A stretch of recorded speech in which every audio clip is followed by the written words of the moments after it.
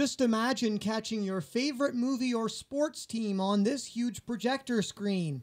Well, this 220 square inch monitor is the largest to be used in a school in British Columbia. The upgrades began earlier in the summer and it is currently in the final phase of its installation, and it will be utilized as a teaching tool. We just hope that these improvements are going to help students of the North really understand that they can come to NLC and they don't have to go anywhere else to get the best education and to experience using the most modern technology that's available. Peter Armstrong is the director of IT and says the screen will be set up in this large lecture hall. We think this is going to make a real big difference in terms of how students can interact in using this screen.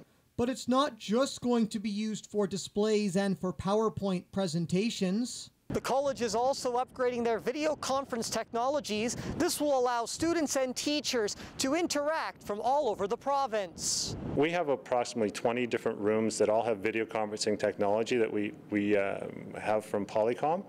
And that allows us to connect, say, a campus in Fort St. John with Dawson or Tumbler Ridge or Chetwynd or Fort Nelson.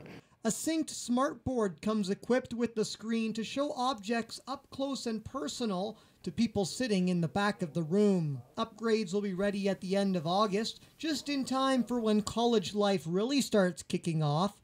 Armstrong says by next year he's hoping to get the technology linked up with cell phones and laptops so students who miss class will still be able to take in the lectures. Eric Tashner, CJDC-TV News, Dawson Creek.